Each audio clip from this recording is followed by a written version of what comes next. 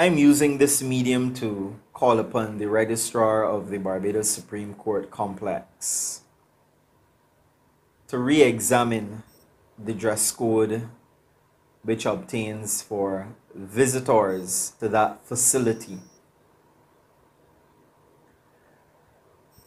I traveled there today, September 24th, 2019. I arrived at approximately 10 minutes to 3 p.m. I had important business to transact within the registration department. I was made aware that there is a dress code policy in effect at the court office, at the registration office. In principle, I am not against the establishment of a dress code policy. I can understand why the authorities may want to enforce some form of dress code by which members of the public should abide. I can understand that in principle. But what I experienced today was a clear example of discrimination between what is enforced for women and what is enforced for men visiting the court complex. I came there attired, in my opinion, very professionally. I was well attired. I had actually come from work when I appeared at the checkpoint in a long formal dress slacks and a button-down shirt, the shirt that I have on right now, because I came straight to my desk and I thought I will share this experience. So this shirt that I have on now is actually a button-down shirt. It is worn like a shirt jack. Today I opted to dress with some black formal wear shoes, socks, a long slacks, and my button-down shirt. Business attire, I would say.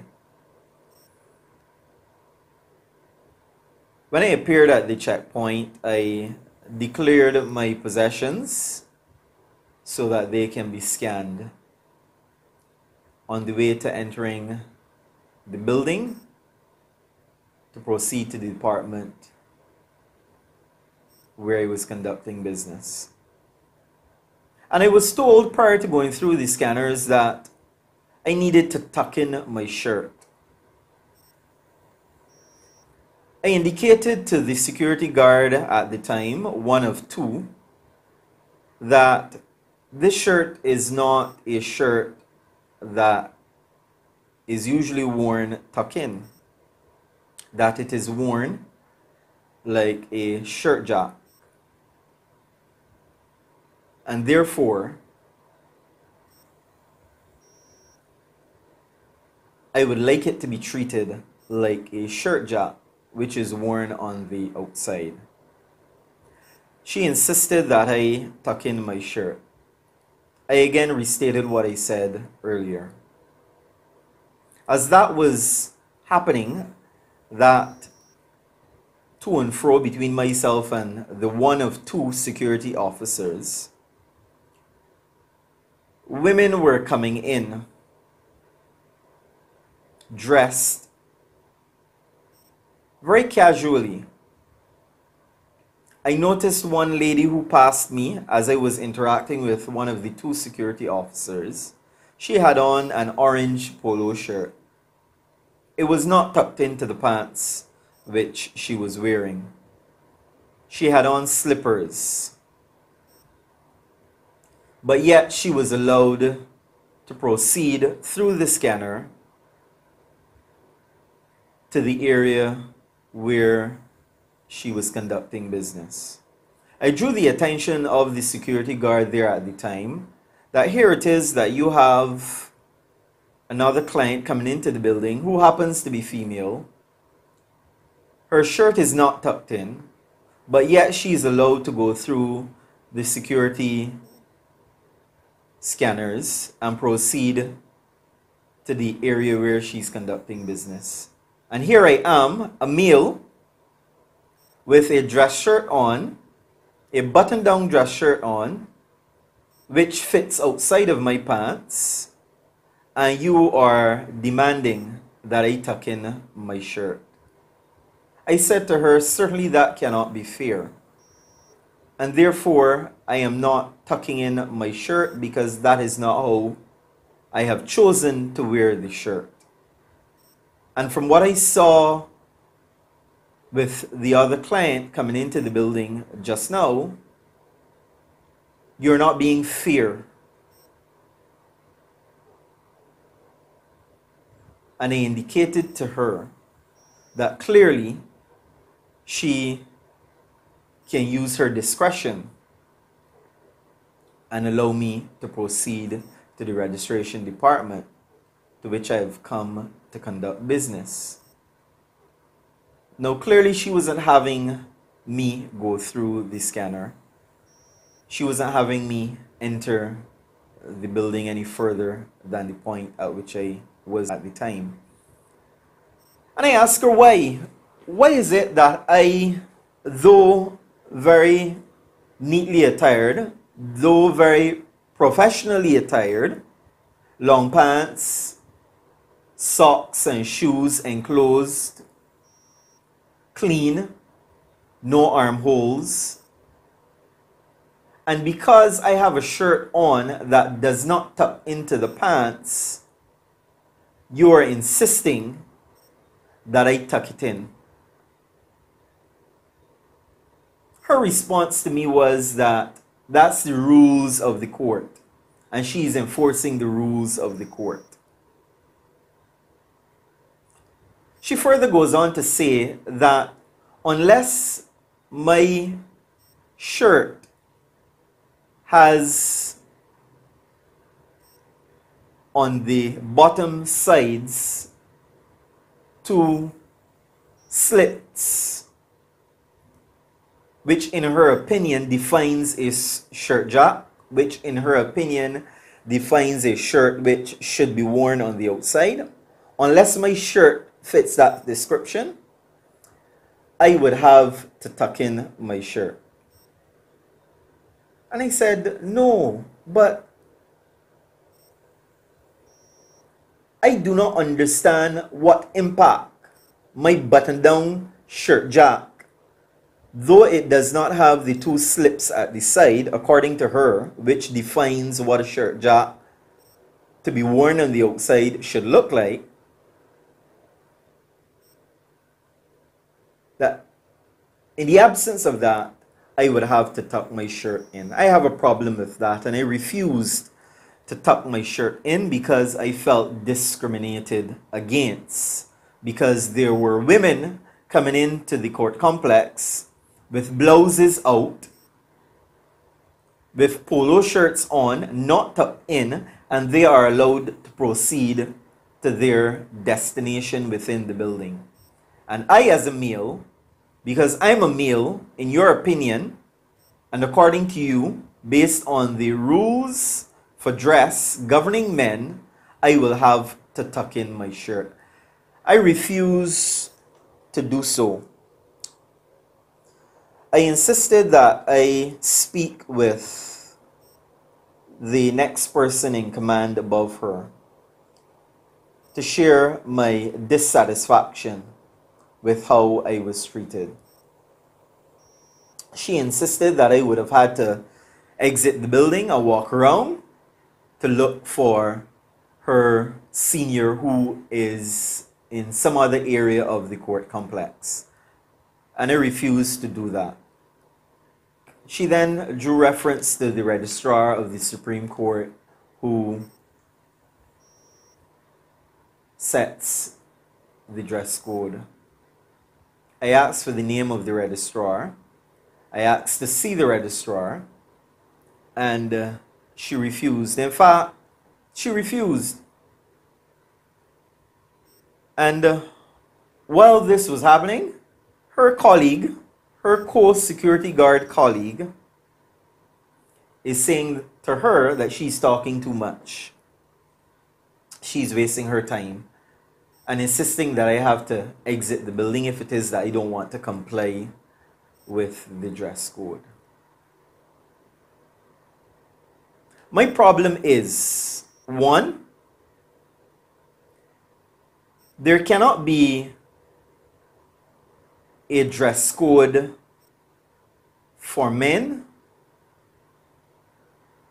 and a dress code for women, whereby one is given more of a relaxed treatment, that is females, and the other is given more of a stringent treatment. I have a problem with that. I recognize that it made no sense arguing or protesting with the two security guards because, in all fairness, they are simply just enforcing what they were told to enforce by the authorities of the court system. So I cannot really fuss with those two agents. But I would say I found them to be quite discourteous, quite rough, and not willing to use their discretion. Their level of customer service was extremely poor. And as I stood firm on my refusal to tuck my shirt in, they became even more agitated and insisted that if I cannot comply with tucking in my shirt, I will need to step out of the building.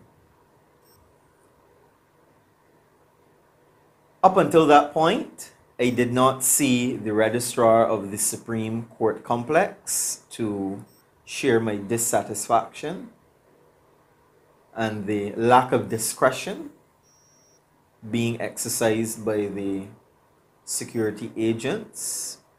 It appeared to me that the agents did not know who the registrar of the Supreme Court is because they were fumbling. I eventually exited the building. And while exiting the building, I turned and I saw the dress code sign on the outside. And this dress code reads as follows: to all persons conducting business in the courts and registration department. All persons conducting business in the courts, the precincts of the courts, or within the various sections of this department should be dressed appropriately. Below which is listed what is expected.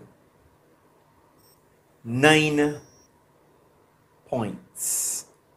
1, no strap blouses or dresses with straps. No back out or belly out. 3, no miniskirts.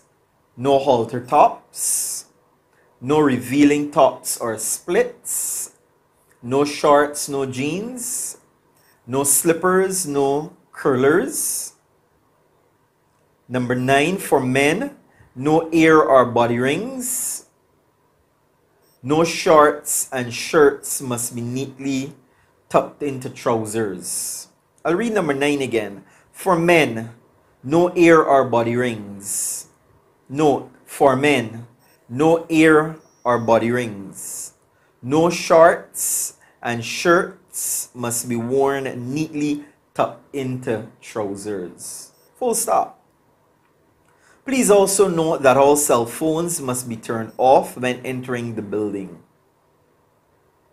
And it goes on to say, thank you for your cooperation, Registrar of the Supreme Court, dated May 2nd, 2008.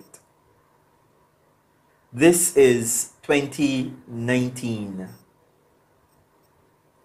More than 11 years ago since this sign detailing the dress code was updated and published. I have a problem. I have a problem not in principle with a dress code, but I have a problem with the discrimination against men as opposed to women. Men should not wear ear or body rings, yet women are allowed to wear ear and body rings. In an era where it has been culturally accepted as the norm for males to adorn themselves with earrings in both ear. In all places, even in workplaces, in the public service, I can see men, employees, who adorn themselves with earrings. But this policy dictates that men should not wear ear or body rings. But women are allowed to wear earrings, and body rings. Men are not allowed to wear earrings or body rings. No shorts. Women are allowed to wear skirts. That is, short skirts. Shirts must be neatly tucked in for men. Women can wear a blouse and it does not have to be tucked in, regardless. But a man appearing at the same time as a female with a blouse which is not tucked in, the man with his shirt, similarly to mine, a button-down shirt, a shirt jack, is being instructed to tuck his shirt jack in, contrary to how he chooses to wear that article of clothing. My question is, given how I was dressed today, very neatly, very professionally, long slacks, socks and enclosed shoes, a button-down shirt, no armhole. Given how I was dressed, given I was wearing a shirt not tucked in, as was my choice to do, how does my not tucked in affect the operation of the Barbados Supreme Court Complex?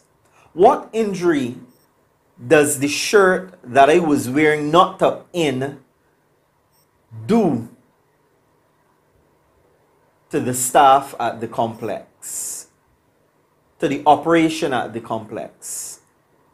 What is there to gain by insisting that I tuck in my shirt while women coming in at the same time as me with polo shirts not tucked in, slippers and jeans pants are allowed to proceed? Where is the fairness in that? I have a problem with that lack of discretion. I have a problem with that aspect of the dress code. And I am therefore calling on the Registrar of the Barbados Supreme Court Complex, given my experience, to re-examine this dress code that is in force and to consider that there is a degree of discrimination against men and how they are attired when compared to women. The time has come for a re-examination and a relax of the dress code to some extent. Yes, I understand. I accept. There is reason for a dress code. I understand that. People need to be protected from themselves.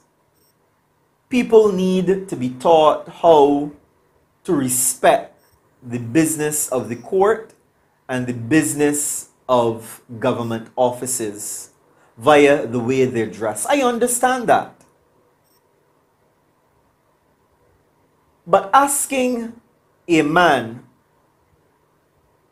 who otherwise is professionally attired, neatly attired, with a shirt jack, a button-down shirt,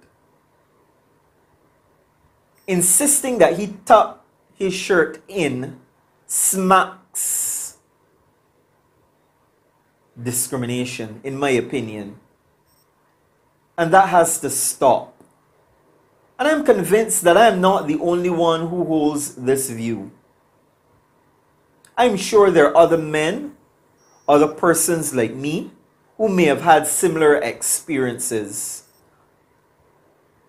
attempting to transact business at the court system, but being denied access because, in the opinion of the security agents at the door, the man's shirt needs to be tucked in. The time has come for a re-examination of this dress code policy in an effort to erase the possibility of discrimination stepping in. And I'm calling respectfully so on the registrar of our court complex here in Bridgetown, Barbados, White Park Road, to re-examine this policy. Something is wrong.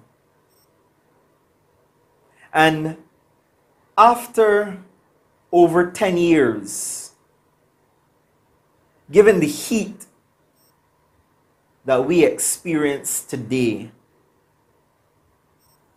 given the climate within which we operate, given the heat wave that Barbados experienced this week, to in the 21st century be insisting that women cover their arms, that women should not wear armholes when entering the building, in my opinion, is a backward policy. Because women are not allowed to enter the court complex with sleeveless tops on. I can understand the bar against a spaghetti strap top. I can understand the bar against that. But I cannot understand why within the climate within which we operate, the heat that government officials and authorities are insisting that women cover their arms, women not wear armholes. We need to do better than this. We need to do better than this. And I'm using this medium to share this experience and to request that this code be re-examined. And I will write to that effect to the registrar of the Supreme Court formally, indicating the experience that I had.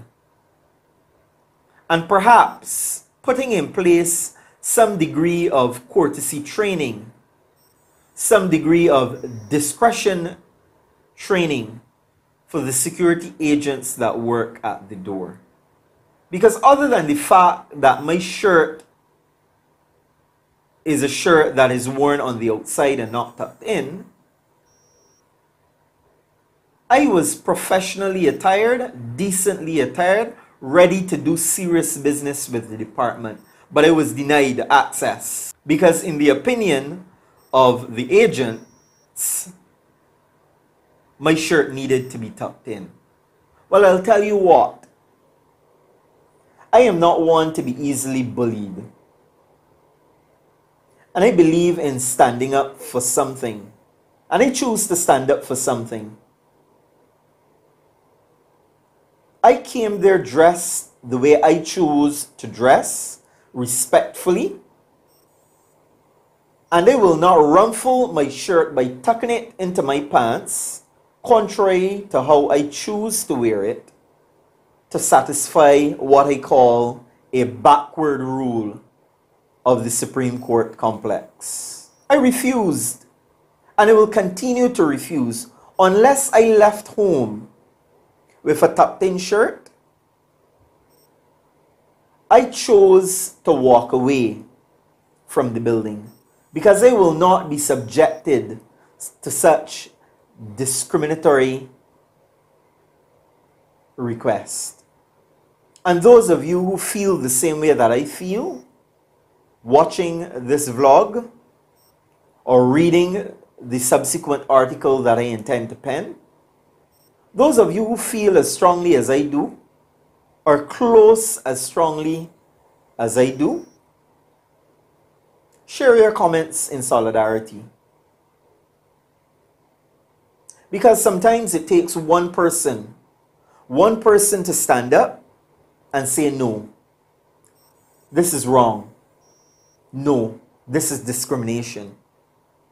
And if that one person is me, well then so let it be. So let it be. Join me, my friends, in calling on the registrar of the Barbados Supreme Court Complex to re-examine the current dress code policy which is being enforced at the building, which has not been updated since, based on the date on the sign on the outside of the building, since May 2nd, 2008. And given the climatic conditions, and given the evidence of discrimination against men when compared to women, it is time that rules like these, backward rules like these, nonsensical rules like these, be abandoned.